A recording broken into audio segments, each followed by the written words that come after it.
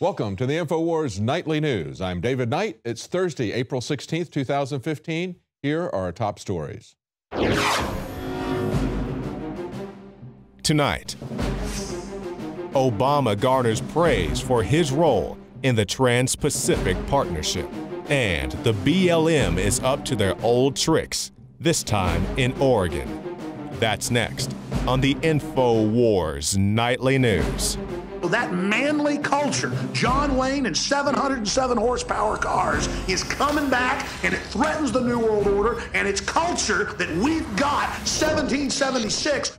Well, the Trans-Pacific Partnership is coming before the Senate in just a matter of days. Things are building to a head, and of course, we've been talking about the Trans-Pacific Partnership as well as the Transatlantic Partnership for a long time here at INFOWARS, talking about how this is the next step in global governance. But as Time magazine points out, the Trans-Pacific Partnership, they say, will help to define Obama's legacy as a president.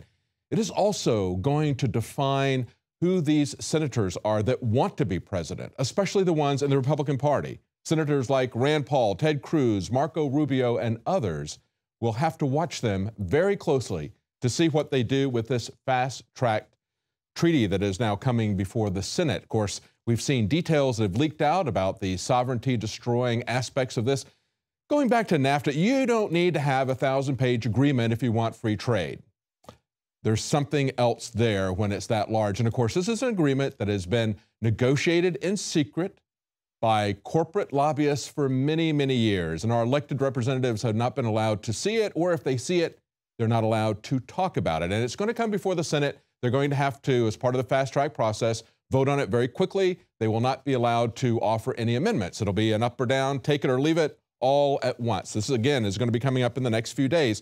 Let's take a look, though, at NAFTA's legacy, because when Obama presented this to people, he said, of course, mistakes were made with NAFTA. We're not going to do that again. And yet he has many people in his close cabinet of economic advisors who wrote NAFTA. Let's look at what NAFTA has done for us. And of course, this is a bipartisan effort. It was Bill Clinton that claimed that NAFTA would create an export boom to Mexico. He said it would create 200,000 jobs in just 2 years. And remember, both Clinton and Bush number one were both in favor of NAFTA at the time. But what have we really seen? Not 200,000 new jobs in 2 years, but we have seen 682,000 jobs gone. 61% of those in manufacturing. And of course, other organizations like the Chamber of Commerce that want to promote this are telling us, well, look, we've had jobs created. They're not looking at the net number of jobs. They're just looking at jobs that were created by exports, not jobs that have been lost due to imports. Let's take a look at the deficit side of this. That's the other part of the economic news. Look at this chart from the same article. You can see that immediately after passage, we have the largest trade deficit the U.S. had ever seen, right after it, and it never got smaller. That trade deficit, that massive trade deficit, continued for a number of years, and then it grew. And for the last 14 years, we have had 14 record trade deficits. So it's not just a loss of income, which comes with a loss of jobs, but as we go into debt, there is a loss of wealth. And we can see that in terms of multinational corporations and foreign governments coming in and basically asking for our resources from our senators, who then turn it over to them. That's what we saw happening with the BLM, trying to do that in Nevada. We see that going on. John McCain has been successful in doing that in Arizona. We're going to be talking to someone at the end of the program where we see the end game being played with the miners in Oregon. But it's not just America. And of course, it's not really a failure.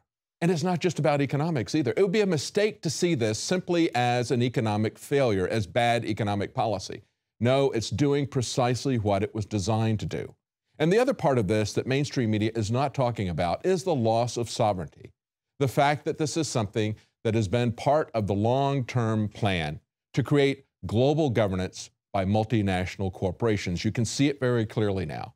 We now see that as they've created these regional consolidations like NAFTA, like the EU, now they are consolidating those regions into a global governance. That's what the Trilateral Commission was all about. And again, that was Carter's chief of staff, Zbigniew Brzezinski, who created the Trilateral Commission. It was going to be North America, Europe, Asia, and that's where we see these trade agreements and now the consolidation. And so they're coming out of the closet telling us, oh yeah, NAFTA was about sovereignty all along, but don't worry, this is about simply trade. It's not simply about trade. We can see that's happening. We need to stand up en masse and take it down. And as I point out, it's not just here in America. This same thing is happening in Europe. People who are trying to renegotiate the treaty, the European Union treaty, especially those in the UK, are now seeing that even at this stage, the EU is saying they're not going to listen to the treaty. They're not going to abide by the process, the rules that have been set in place. We see this story from RT saying that Juncker doesn't have authority to delay the EU treaty changes, say Tories. Now, this is the guy who is the president of the European Union Commission. They say a growing number of bureaucrats oppose Prime Minister David Cameron of the UK. They oppose his demand for EU treaty renegotiation. They're fearful of a quiet democratic revolution that is coming out of the EU citizens' will to protect the sovereignty of their national parliaments. And so what they're going to do is they are going to delay this until they have time to consolidate this more. And as I pointed out, one of the Conservative Party members said treaty change is entirely a matter for the member states using the Commission as secretariat. They're saying he's asserting powers that he doesn't have. Isn't that interesting? We see that all the time, don't we? And yet, it was just a couple of weeks ago that we saw people like the head of PIMCO, the world's largest bond company, saying we were going to have a United States of Europe for this to work. That these defaults that were coming from Greece and others were going to break apart the European Union unless they asserted sovereignty. So you can see there again, it's not simply a trade agreement. It is not a free trade zone. This was always about creating a United States of Europe. Now the head of the bond company, the world's largest bond company, PIMCO, is saying it. We've also had Alan Greenspan saying exactly the same thing. So they're telling us where this is headed. This is clearly a case of international sovereignty being lost to these corporations. So we all need to stand up, pay very close attention to this, and pay attention to what the senators do, how they vote on this. That will tell you who really owns them or if they're their own man. Now, in other news, we see that we're also learning that from the mainstream media, finally admitting what we've been telling you for 5 years, that the TSA has been condoning systemically sexual molestation, sexual crimes against adults and against children. Now they're coming out and saying it. We have this story from Time magazine saying former TSA agent says the groping scandal is business as usual. And of course, there's a recent story that we've covered here at INFOWARS about 2 TSA screeners at the Denver International Airport manipulating the full body scanners so they could grope men's crotches.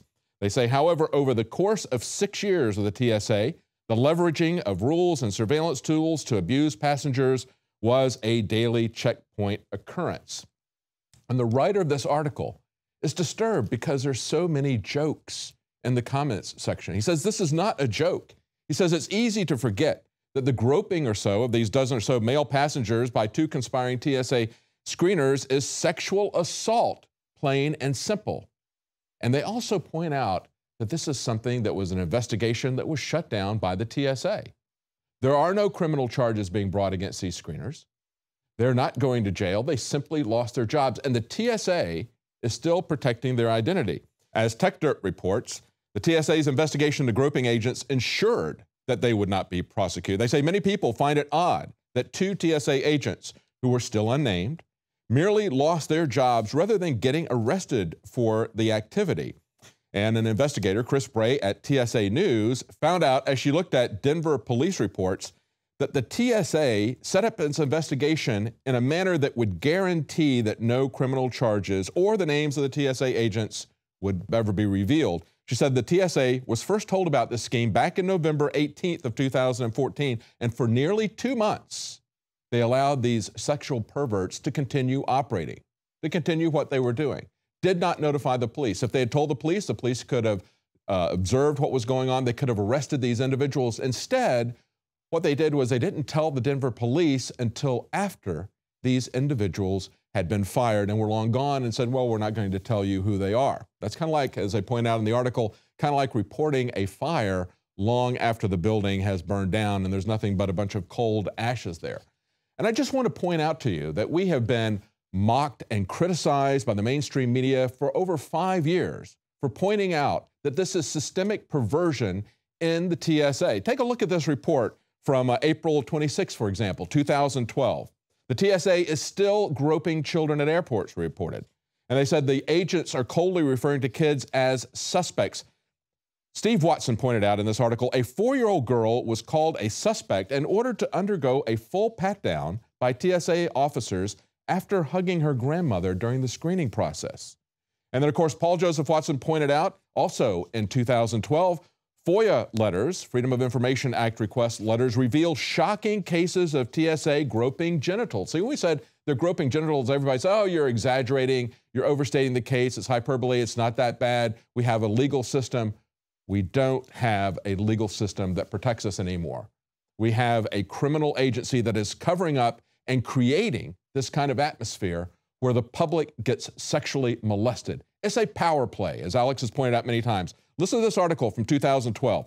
Hundreds of letters of complaint about the TSA's invasive security procedures released this week, that was 3 years ago, under the FOIA request, include numerous horror stories about TSA screeners directly touching people's genitals during pat-downs. The letters confirmed what we first reported back in 2010, 5 years ago now, that the TSA's new security procedures for advanced pat-downs include literally touching and, in some cases, groping the genitals of travelers. And as a final comment, I would say take a look at this article from 2014, last year. We pointed out that there was a case of a pervert in an airport who was going around, he dressed up as a TSA screener, and he was going around and feeling people, yet the victims didn't realize that this guy was an imposter, even though he was drunk. Do we realize that the real imposter that we see before us is the TSA, is Homeland Security? They are drunk with power, and they are molesting the American public, and the American public can't even see it. Stay with us right after the break. We're going to talk about the real roots of our problems and surveillance, and it's not just the war of terror. It goes back to the war on drugs. That's where it all began, and we're going to see some amazing statements by some Republican wannabe presidents. Stay with us. We'll be right back. My name is Alex Jones. Most of you know me from my syndicated radio program and my documentary films, as well as INFOWARS Nightly News. When I got on air 20 years ago, I had discovered the globalist program, their plan to take over the world, and my focus went from running 6 miles every other day, swimming 2-3 miles a couple times a week, and lifting weights, to focusing on fighting the globalist. I've gone from 279 pounds all the way down to 235 pounds, and the weight's going off even faster. Super Male Vitality, Survival Shield X2 Nascent Iodine, and Oxy Powder. Those 3 products of the entire family of InfoWarsLife.com products are the most important from my own personal experience. And it wasn't just that my weight loss accelerated. My muscle mass increased. My stamina, my energy levels exploded. Now is the time to take action. Start your journey today with the Alex Challenge Pack. It's the trifecta of change. Secure yours today and get free shipping for a limited time at InfoWarsLife.com or 888-253-3139.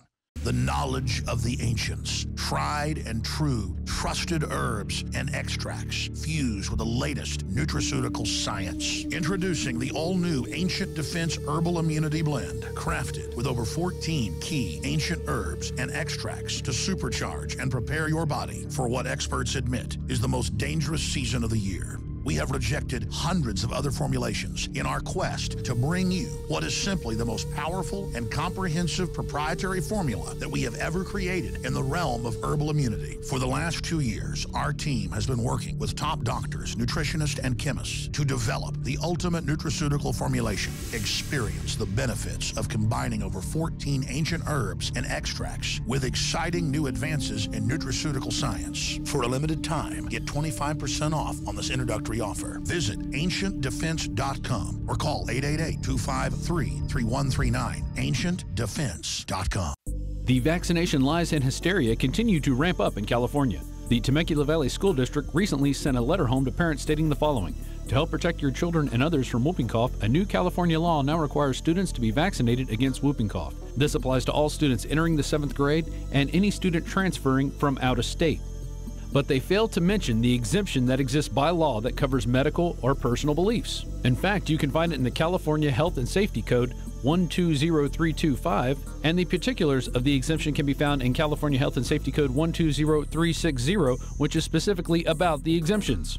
It's letters like these that continue to push Big Pharma's agenda to inject you and your young children with toxins, heavy metals, live viruses, and DNA from insects. Don't be intimidated by vaccine pushers. Do your own research and read the damn insert. This is Rob Dew reporting for InfoWars.com and PrisonPlanet.tv. For more reports like these, subscribe to the Alex Jones channel on YouTube.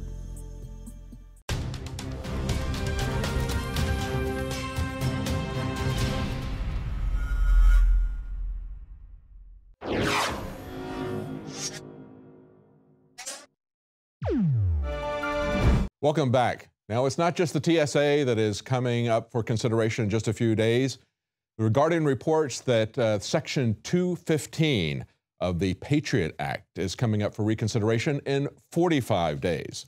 Now, of course, 215 was the part of the Patriot Act that the NSA said that gives us the right to collect bulk data on people. But if you remember, Michael Hayden bragged about the fact that he didn't need 215. He had a direct order from the president.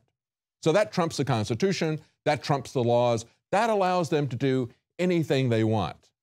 Right. This is something that has been going on a long time. It's one of the reasons why I support taking down drug prohibition. The war on drugs is where this is all originated, and people haven't seen this for a long time. Thankfully now, some people are starting to see this as Michael Hayden made his case that he had this order, this super secret order that nobody but he and the president knew about, that allowed him to do whatever he wished. Others who respected the Constitution, who respected the rule of law, like William Binney and Thomas Drake, resigned as whistleblowers in protest. But this has been going on a long time in the war on drugs. Look at this article from the Washington Post. They point out the shared roots of the war on drugs and the war on terror in one single chart. Look at that chart. Scroll down and show them that chart, and you'll see that 90% of the wiretaps that are issued are for drug offenses. Now, of course, what that chart doesn't show you is that the NSA and the CIA don't go to court to get authorization for wiretaps or for surveillance. Actually, they do go to something that they call a court, the FISA court, and they get one order that they say allows them to do dragnet surveillance for all Americans. So I guess that just counts as one. But understand, as Andy Greenberg pointed out in this Washington Post article, he said the program serves as a reminder that most of the legal battles between government and surveillance efforts and the Fourth Amendment's privacy protections over the last decades have played out first on the front lines of America's war on drugs. Let's understand, this is not a war on drugs, and it's not a war on terrorism. It is a war of drugs against the American people. It is a war of terrorism against the American people. Our government is operating both sides of this. We have shown this over and over again, how our government supplies the drugs, runs the drugs, puts them into the communities as a plague, and then comes in and says, we're going to protect you from this Holocaust that we've created. It's a government-run war of drug terrorism that they're running against us. But of course, Republicans want more of it. They want it harder and stronger than we're even getting it now. We have two Republicans coming out and saying they vow a war on pot if they take the White House. This is Marco Rubio and Chris Christie. They say they will clamp down on cannabis sales, according to the Daily Mail. Rubio says, I think we need to enforce our federal laws. Well, I would agree with them. Why don't we enforce the Constitution for starters? Why don't you get an amendment to the Constitution like you had to do for alcohol to prohibit pot? It's because you don't respect the laws of our country, Marco Rubio. He also defended his framing of Hillary Clinton, they say, as past her prime, and said he was knocking her ideas and not her age. Well, let me point out that Marco Rubio's idea of drug prohibition is something that is now 44 years old. It's an abject failure for its stated purpose. But of course, it's also an agenda that was created by the UN 54 years ago. And its stated purpose is not what its real purpose is. Its real purpose is to give government and power to the government and to take power and rights away from the people. And then Chris Christie echoes back to reefer madness, and he says, marijuana is a gateway drug. Listen, the war on drugs is a gateway to the loss of our rights, to the loss of due process, to the corruption of our court systems and law enforcement. That's the true gateway.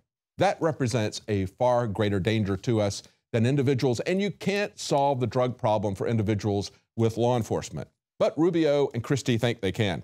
Listen to what else Rubio said. He said he believes in states' rights, but laws created by the federal government legally supersede those of the states. No, actually, there's a division of power. These people are not qualified to be president. You need to understand that, along with most of the people that are running on both sides of this issue. Let's understand really where the war of terrorism is coming from. As I said before, it is a war of drugs of our government against the people. It is also a war of terrorism by our government against the people, terrorizing us. This is put out in some interesting format today. We have an article that shows a graph from a site that actually lists the number of people killed by cops over the last 15 years. An article on INFOWARS.com, research shows cops kill thousands more Americans than terrorists. Americans are constantly warned every day there is a deadly threat from terrorists, but there's far more immediate and deadly threat to Americans across the nation, one that can strike at any time, one that has killed untold thousands more than lost their lives on September 11th, 2001, and every other terrorist incident combined since then. The threat is the police. Now, if you look at this map, scroll down, look at this map. If you go to the article, you can actually zoom in on that map. You can hover over each of these individual incidents here. You can see how many people were killed and how they were killed in different areas. But as they point out, this organization that put together this data says that it only captured about 35% of total police killings since 2000 so far. So at best, this map represents a minimum of police-related killings over the past 15 years. It's very difficult to get this information. They don't report on this information about themselves. And if you look at that map, as you hover over individual dots, you will see whether or not anybody was convicted of that. And as he points out in this article, Steve Watson says, by those calculations, around 16,000 Americans are likely to have been killed by police in that time, over 1,000 every year. And remember, as we pointed out, just over the first 3 months of this year, we've already had over 300 people killed nationally by the police, as reported by the media. Some people that have totaled that up. It is actually increasing, not decreasing. We need to have a discussion as to what the purpose of law enforcement is. Is law enforcement a standing army? How can we have law and order in this country if our police are lawless and brutalizing the citizens? Stay with us. We're going to take a break, and right after the break, we're going to talk to someone from the Galice mining district, the area where the BLM is threatening to take over a gold mine by force and not giving any explanation. Stay with us. We'll be right back.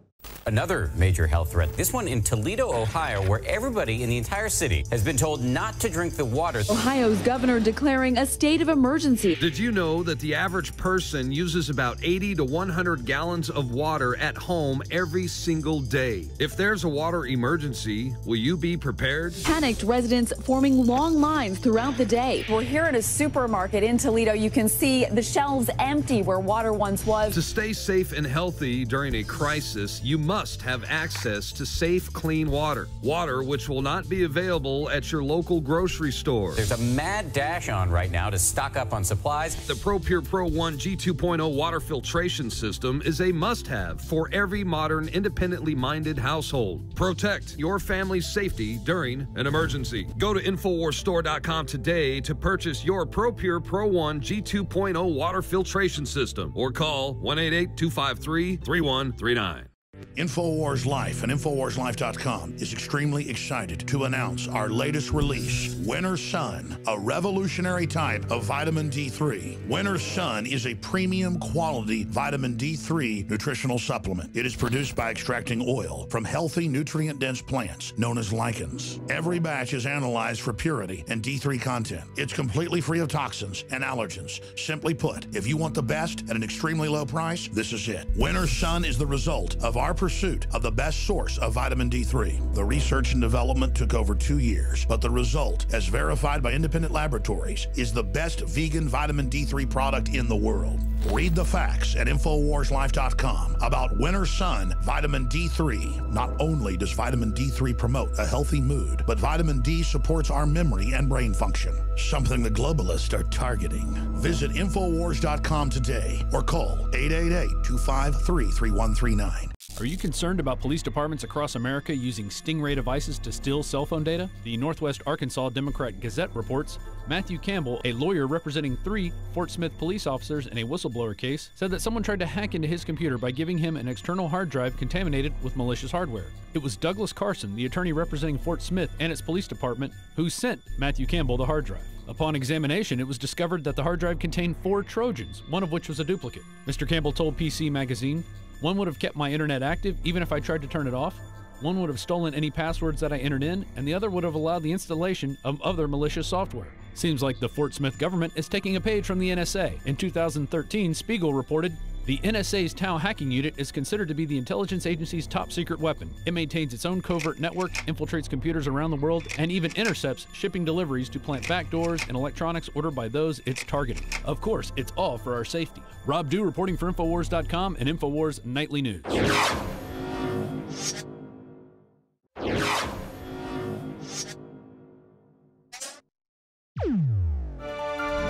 Earlier this week, we reported on a situation that looks like it may be coming to a head in just over a week.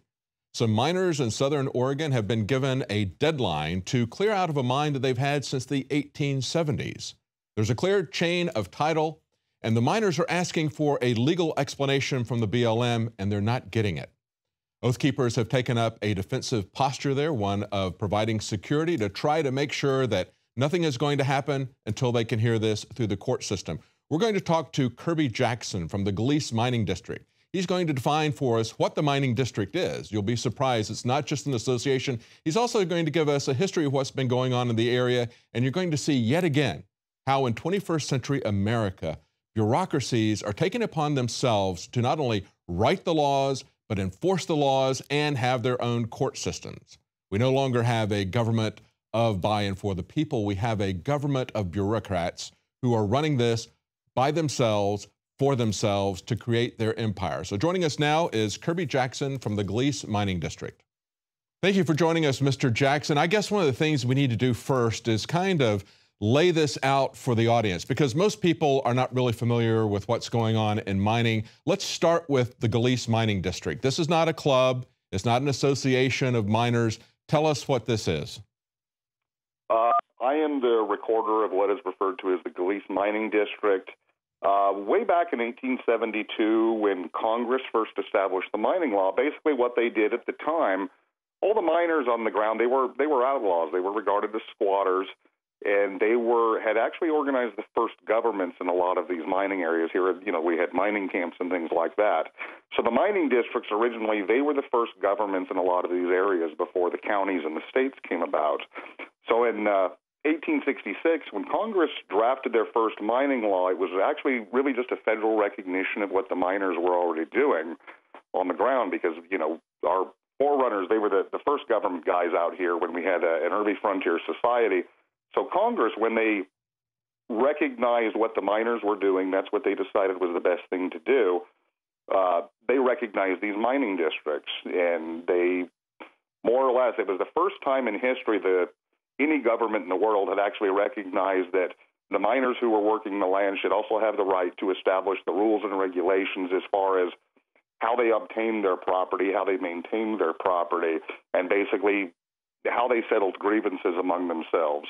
Okay, so you've got a lot of you've got a lot of different small mines that are there, and this is essentially, as you point out on your website, it's an organization of self-government.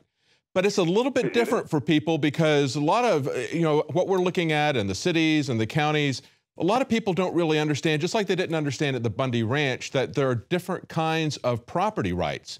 You're not saying that you own everything there. You've got mining rights, just like he had grazing rights or water rights. We have hunters who have rights to hunt as they're on the land. So there's all these different multiple uses that can exist on public lands at the same time, right?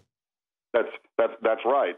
And basically what the mining law did when it was first established, the main core of it was finally refined in 1872 in what is typically called the General Mining Act of 1872, and that's not its proper name. It was had a very long name Congress had that they gave to it, and that's not important. But basically what they did was they established the first rights of miners, and what they recognized at the time was that, like other settlers, such as homesteaders and woodsmen who were making their living by harvesting trees or they were getting rocks, they basically recognized that these early settlers, they should have protection under the law. And so basically they wanted to define those rights. So the early rights of the miners were they not only had the right to go out on the lands out here, which were held in trust by the government for the people, and that's still the way it's supposed to work. And obviously this is part of the problem we have now, is that it's no longer the government doesn't want to treat it the same way. So basically at that time, Congress, they recognized that we need to establish what these guys have in the way of rights. So early on, they established that the miner had the right to go out and find these minerals. He had the right to develop his property for his benefit, which in turn would benefit the nation. And in return, he would have some protection under the law from whether it's the government or other miners or other users. And basically what they recognized was that in addition to that, early on, the miners had what they called exclusive possession and enjoyment of their property within the lines of their claim. And the way it works, you go out upon the land you find an area that's unclaimed, and you go out there and you look for minerals. And if you find a valuable deposit of them that you think is worth your time doing, you have the right to claim that, and that's done by recording it, filing a location, posting a location notice on the site. So just kind of, exactly, just kind of recording it just like you would if you're going to buy land to put your house on. And here in Texas, for example, it's very common when we buy a home that those mineral rights do not transfer. They're held by previous people. So we all need to understand as people are looking at this that there's different levels of property rights even on the same piece of land. And we also need to understand that a government that doesn't recognize our property rights will treat us as if we were property, will treat us as if we were slaves. So to cap this up, these miners went out there in about 150 years ago, and about the time of the Civil War, they're mining this. They set this up as governments. Congress recognizes this officially in 1872, but then we have this thing called the BLM that's created to ostensibly manage federal lands. And let's go to 1955. In 1955, there's a Surface Resources Act, and I think this has something to do, at least the BLM is claiming that it has something to do with this particular case. So explain that to us and explain how this older mine, which goes back to the early 1870s, is grandfathered in and not affected by this 1955 Surface Act.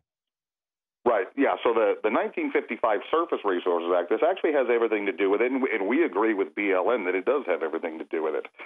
So in 1955, Congress was starting to recognize that there were an awful lot of people out there. They were basically what they were doing, they were abusing the mining law. They were using the mining law to build private hunting cabins, to squat on land. And needless to say, there were a lot of conflicts with other people who wanted to use the public land system. So Congress decided to change the mining law.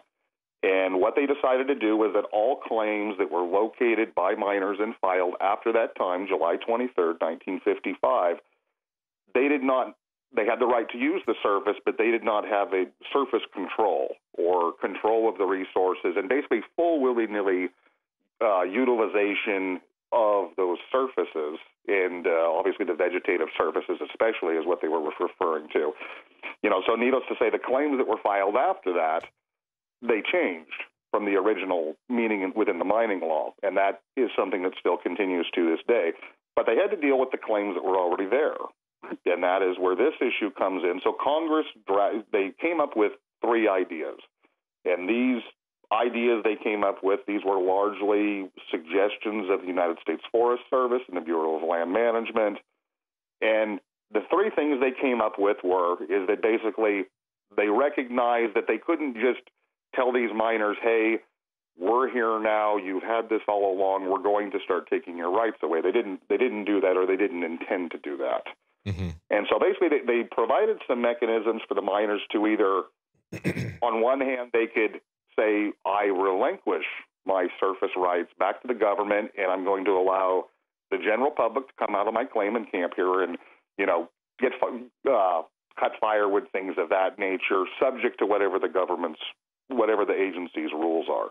So that was one option. Another option was the miner could say, well, I don't really want to deal with this anymore, so I'm just going to give up my claim. That was the second option.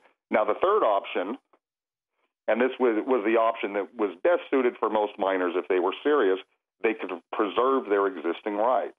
And how this was done, it was done by filing with the BLM or the U.S. Forest Service what was called a verified statement. And the verified statement was basically the miner informing the government, hey, I am over here, and I'm going to maintain my rights. And what was done at that time, the government then had the opportunity to go in and try to challenge those rights. If they found there was a conflict with other uses, you know, such as timber harvesting or public recreation or wildlife management or something to that extent.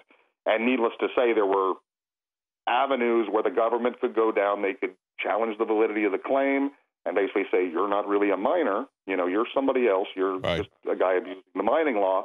And needless to say, the government set up guidelines that they had to follow to either basically to take that surface away from the miners. Okay, that's good. Now let's talk about this specific case, the sugar pine mine. This is the one where we have the conflict. Am I correct to say that the BLM is saying that because of we're exercising these surface rights regulations, and yet you're saying that the sugar pine mine has already registered in a grandfather clause position, right? Is that correct? That's correct. So the sugar pine is actually, it was the first hard rock gold mine discovered in the state of Oregon, and that was back in 1858. And it went through some assorted owners between 1858 and 1876, and there was a lot of changes of ownership. And even though sometimes the mine wasn't being worked, there were miners who had various property interests on the claim, such as there were 2 arastas on the property. There were some ditches previous miners had dug. There was a water wheel on it at that time. And needless to say, a lot of those rights, they were preserved. But on February 9th, 1876, there were 2 men by the name of George Green and Dan Devilbiss, and they decided that they wanted ownership of the sugar pine, and they adhered to the mining law, and they did what they were required to do. They went up there and they discovered minerals, and they basically staked and recorded their claim. So they recorded that 76, and they also arranged with the previous, with some previous owners as far as those ditches and things of that nature, which were property, or obtained them. So that is, this mine has been active and has maintained a current chain of title since those 2 individuals, February 9th, 1876. Dan Devilbiss, who was a co-locator on that claim, he actually sold out to George Green's brother. Let's Dan. go back. Let's go back. I understand it's had a long chain of command. Let's go back to what just happened in March with the cease and desist order from the BLM. Tell us about what the BLM is saying, or can you, I've seen from your press releases, you're saying that you can't get any specific information from them as to what the legal basis is for them to say that the sugar pine mine needs to cease and desist operation. Well, it's both. I'll tell you what actually started this is the owners have been actively, have been under current ownership for 3 years. They've owned the mine for 3 years from the previous owner, and we have a complete chain of title all the way back, and they've spent a lot of money, and we've all spent a lot of time doing research to establish that. And BLM does not dispute that the chain of title is that long. That's one thing to point out. Even they don't dispute that. And basically, what happened was off and on, George Backus, who was one of the co-owners, he's actually had fairly regular contact with BLM since he became the owner, and even before, because there's quite a bit to the situation. And needless to say, he was in contact with them, and he had even spoken to employees such as Diane Perry at Medford BLM, which is our local BLM district here. And she was quite well aware that he was there and what his intentions were, and that basically, George's background, he has a lot of heavy equipment operation background as far as road building. That's what George used to do, was he used to build logging roads until the timber industry was destroyed here. So needless to say, they were very well aware of that. What kind of sparked this, even though George had actually maintained pretty routine contact with local BLM people, and I've spoken in the past to local archaeologists and stuff, and they were certainly aware of George's ownership, and I think they kind of had a basic idea of. Yeah, give us an idea, because we're gonna run out of time shortly here. Kirby, give us an idea of what the BLM is saying. Certainly, they recognize that this is a very long chain of title. What are they complaining about here? Basically, what happened is there were two of their employees came out to the area, and they actually ran into the mine caretaker, but opposed to going to his front door and knocking on the front door and saying, "Hey, we're BLM guys. We're here. We have to do some work in the area." They basically disregarded that, and they started poking around the camp and didn't identify themselves when they left. And the caretaker called the owners, and he says, "Hey, I have these people. They're trespassers. What do you want me to do?" And the owners said, "Please stop them. Find out who these people are, because we have our economy locally is devastated. We have a lot of problems with thievery and vandalism and things like that." And the owners were very concerned, and he said, "Please find out who these guys are. I'm on the way." So basically, they challenged their authority, and that made them mad? Is that what you believe instigated all this? That's pretty much what it is, is basically as these two guys were coming out, they were on quads behind two locked gates, and the caretaker took his truck, he blocked the road, and he stepped out in front of the truck, and he had a pistol at his side in his hand. He didn't have a holster, but he just held his pistol at his side, and he waited for him, and they rolled up, and he said, "I'm the caretaker here. I need to know who you are and what you're doing. You're running around the camp taking photos." And they said, we're BLM employees. And he says, "Okay, I would like you to identify yourself. I want some identification." And they said, "Well, we don't have to do that." And he said, "No, you really do." He says, "Tell me who you are." So they showed their cards, and they did identify themselves as two BLM archaeologists. And he said, "Okay, that's fine." He said, "You guys have a job to do. You guys can, pretty much do as you need." But he said, in the future, he says, this is a pre-55 claim. He says, we do have surface rights. He says, in the future, please call the owner, or he says, come out here and knock on the door and just let me know you're out here so I know who you are. And, if you guys are out in the woods and you don't come back for a reason, that, if you guys get in trouble, I could help you guys out.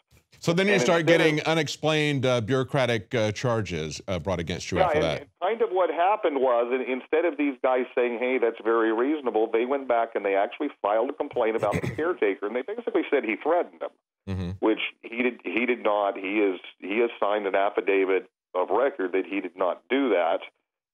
They basically stick the BLM special agent on him, and he is a very young guy, very hardworking. He's in his 20s.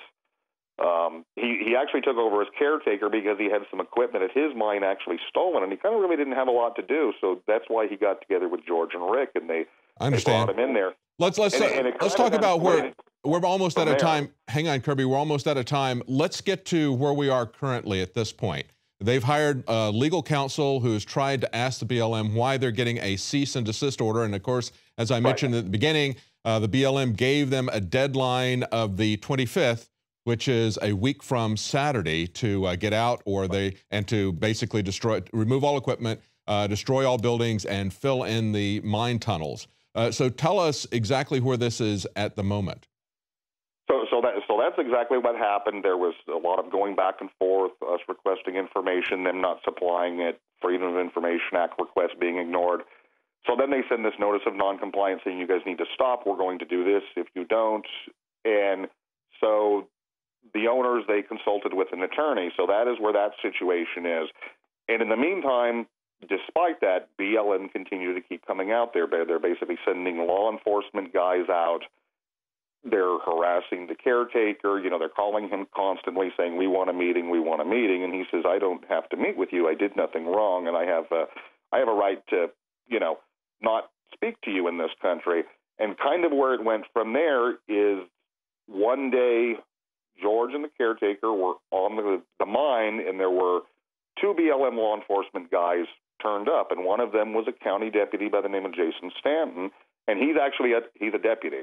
And we had actually, we've had meetings with the county sheriffs here. We've had a very good relationship with him. And he came out and he says, you guys got a stop order. He says, I'm here to give you another one.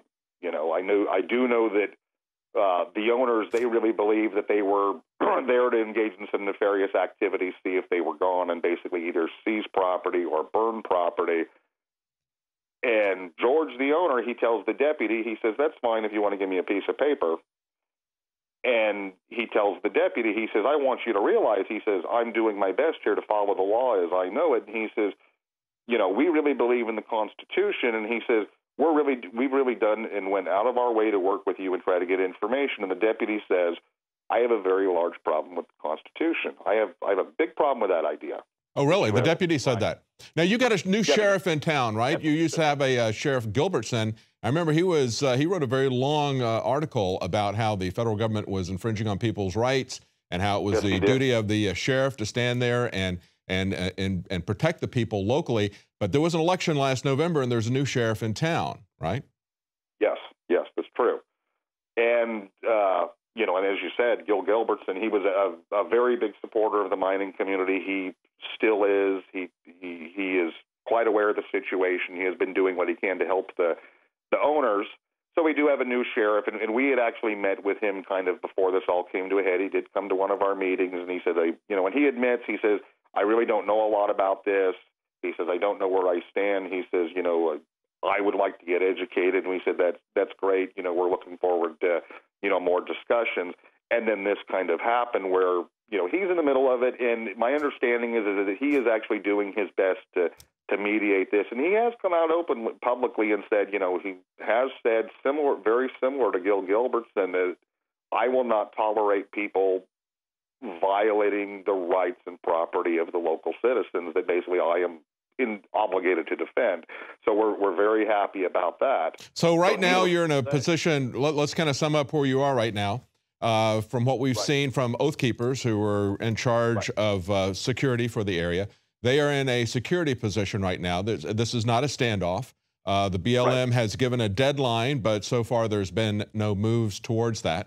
The Oath Keepers are asking for people who can come and help to provide security to come to the area. But other than that, there is no kind of a conflict there. And I think it's a very calming thing to have people there to provide security. That, I think, prevents something like violence happening when there are people on both sides of the issue. But let's look at the bigger picture for just a moment, because we're just about out of time, Kirby. When I was looking at this, I went back into some of the archives of the area to see what was going on. I got some reports from the early 90s about how, this 20 years ago, how the BLM was really cracking down on existing mines. And I think it's important for people who are listening to this. A lot of people think of miners, they have a very negative view of them. They think they've seen some of the destructive practices of open pit mining. That's not what's going on here. This is very small miners who have been working this in a more of a traditional type of posture. Is that correct? That's correct. They're actually working the property in a similar way to it would have been worked in, say, the 30s. You know, they have a small excavator to clean tunnels. They have a cabin. They have a very small mill. They can basically go in, extract rock, dig it up off the ground with a shovel, put it in an ore car, run it out there, and run it down to their mill and do things like that. And they have some larger equipment to maintain roads and obviously deal with, you know, large quantities of rock that may be left in piles that need moved. Okay, so things really haven't changed from the articles that I was looking at 20 years ago. But I thought it was interesting to see this LA Times article from 1994. They talked to a guy, his name was Jeff Garcia, and he was a geologist from Berkeley, and he talked about how he had worked a mine there at that time in 1994. He'd worked it for 16 years, and basically they were making it impossible for him to continue operation. He had to pay a $300 permit because water was falling on his land and might cause runoff into the river, which of course other operations, farmers don't have to do that and shouldn't have to do that. And yet they give exemptions to large municipal areas. But I thought it was very interesting that they hit him with very stiff fines just because he had some sediment runoff. This was not the kind of heap leaching that some environmentalists have complained about that's been banned in some countries, where they basically create a large open pit. They excavate everything, they pulverize everything, and then pour cyanide over it. This is nothing at all like this. This is, as you pointed out, traditional mining done by small operators. This guy spent half of his year in Alaska, half of it in Oregon with his wife, who is also a geologist. He had a lot of respect for the land. And he said this, Kirby, he said, society seems to have this guilt about disturbing the land. They still go to their big parking lots and their supermarkets, But if they have a chance to get rid of their guilt and nail some little miner on the hill, they feel like they've done their part to save the world. I think people need to see this in the proper context. They need to understand that this is part of the government's operations to shut down everybody's business, whether you're a small-time miner or whether you're a small-time retailer or a small-time manufacturer. They want to get the people out of it. But there's something else on these lands where people have had mineral rights or grazing rights or lumber rights. There's another aspect to this, and I think we can see it in what's going on in Arizona, where Senator John McCain just ran through in the National Defense Authorization Act a process that is going to turn over an area that has recreational significance, it has historical significance to the Indians, and it has religious significance to the Indians who are there. And it was also protected in 1955, the same year that your stuff got grandfathered in. What they're going to do is, by turning it over to this foreign corporation, they're totally going to obliterate the area. This is not something where they're going in and just mining some minerals from underneath the surface. They're going to create a crater that can be seen from space. And this is what I think is going to happen. I want to get your opinion on this. This is what I think the end game is in all of these struggles running the people off the land, because when we were at the Bundy Ranch, he was the last rancher still in business. They had run everybody else out of business with phony endangered species claims. And of course, the desert tortoise that they were supposed to be protecting, they had rounded these things up, euthanized over 1,000 of them because they said they didn't have the money to feed them. Yet they were financing an army to come against the Bundy family and to come against people who would be on the land without their specific permission, attacking and assaulting people who were doing it. So when people go onto the BLM's land, they felt they had a right to assault and attack people, and yet when the BLM goes onto a gated property there in the Galice Mining District, they get very upset if they're even asked to provide identification. I do want to clarify something there. It's actually not BLM's land. This is actually land. This is actually land that is administrated and managed by the United States government for the benefit of the American people. I misspoke. Yes, that's a very good point. It's not their land.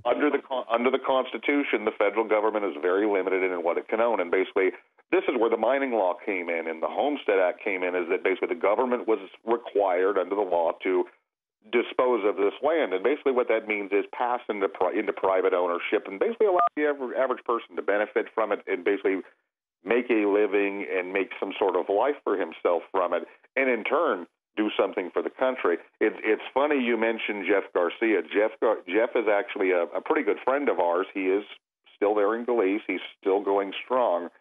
But you're right. It is exactly as he said. I remember a comment he made to me one time. He said, when you're in court with these people, he said, you realize you're the only one sitting there not getting paid that day. That's right. They starve you out. Thank you for correcting me. Very right about that. Yeah, and he's very, very right about that. And I am aware of the situation down there in Arizona with the Apache land, and that is not something that we support. I mean, obviously, we do support mining, and we recognize that we need the minerals, and our society we do utilize a lot of minerals. Almost everything we use is a mineral. It derives from it. Basically, we all always say, if it can't be grown, it must be mined. So we do need the minerals, but at the same time, most of us who are in the mining community. But really, I think the issue, Kirby, is that they want to take it away from the small people who live in the community. They want to take the land away from the people who would manage it locally. And of course, that's the big issue out west as to who the land belongs to, who it should be, who the public lands should be managed by. And everybody is starting to wake up, I think, out west and say, these are public lands. They don't need to be managed by the federal government because they're doing a very poor job of it. And they are trying to expunge all of the individuals out of the area in an Agenda 21 kind of way, so they can turn this over to large corporations who will obliterate it for all uses that everybody has, completely destroy the area rather than use it responsibly. And I think if we want to have responsible use of the land, it is best done at the local level. So I think that's a very big movement. And when I said the BLM land, of course, that's the way the BLM is acting, as if it was their private property. And we need to understand that it isn't. And as you point out, there's constitutional cases to be made that the government doesn't have the right to keep this much land. And we all know that from a practical standpoint, it shouldn't be done in that way. Well, we're going to continue to follow this. We're out of time. We've gone quite a long ways on this interview, but We'll be in touch with you to see what happens. And of course, if anybody wants to support this operation, we will put the information on the video as to where they can make donations to the Oath Keepers who are providing security, or to the miners who have a large legal fight ahead of them. The Galice Mining District has a legal fight that they're asking for donations to establish their rights. We need to understand that if you don't have property rights that are recognized by the government, if they can take them from one person, if they can take them from the miners, or they can take them from the ranchers, they can take them from you, even if you just have a suburban home. So we need to all understand that this affects all of us. Any last comments, Kirby? That's absolutely correct. And as we miners say here locally, if you don't know about property, you probably are property. That's right. Or you're going to lose it.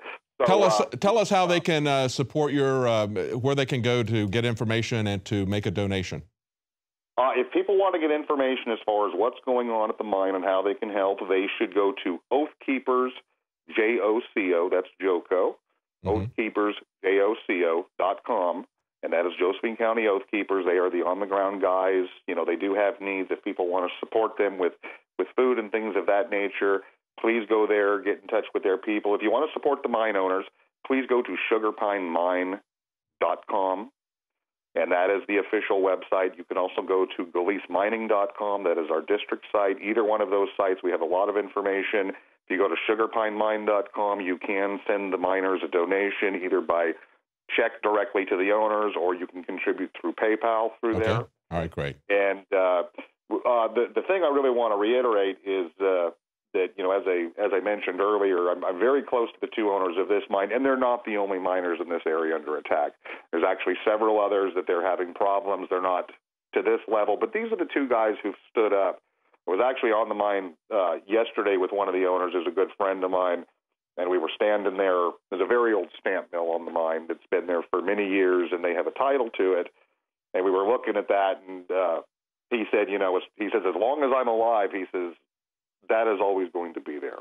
You know, well, I hope it is. I hope that they will respect your property rights. I hope you prevail in court. I hope this goes through peacefully, but we'll keep an eye on this. And we'll be having an interview with the Oath Keepers. We are trying to establish contact with a couple of individuals there that we'll have on for interviews in the next couple of days. Thank you so much for joining us. Kirby Jackson with the Galice Mining District. And of course, what they're trying to do is get a legal hearing, to go through the legal process to stop the BLM from acting precipitously by giving them a deadline before they've given them answers, before they've had their hearing, before they have taken this through the court. And that's the important function that's being done now by the Oath Keepers, essentially setting up security to let them know that there's somebody there in case they're going to try to storm the area. Hopefully that will stop that from happening so this can take its way all the way through the court. Well, that's it for our news tonight. If you're watching on YouTube, please subscribe to our channel there. If you're not a Prison Planet TV subscriber, please subscribe and support our operation financially. You can share this with up to 20 people at the same time and have access to all of Alex Jones's documentaries. Again, we'll be back tomorrow at 7 Central, 8 p.m. Eastern.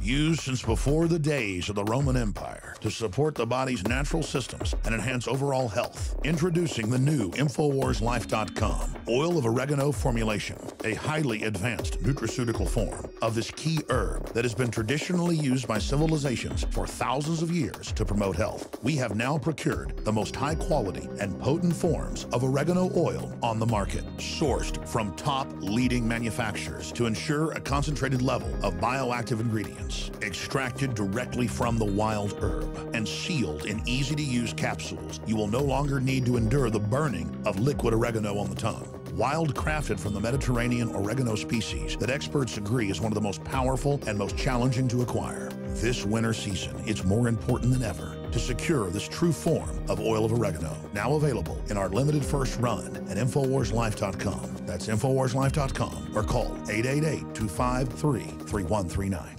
You are watching the InfoWars Nightly News, which airs 7 p.m. Central at InfoWarsNews.com. And your support is helping us defend liberty worldwide.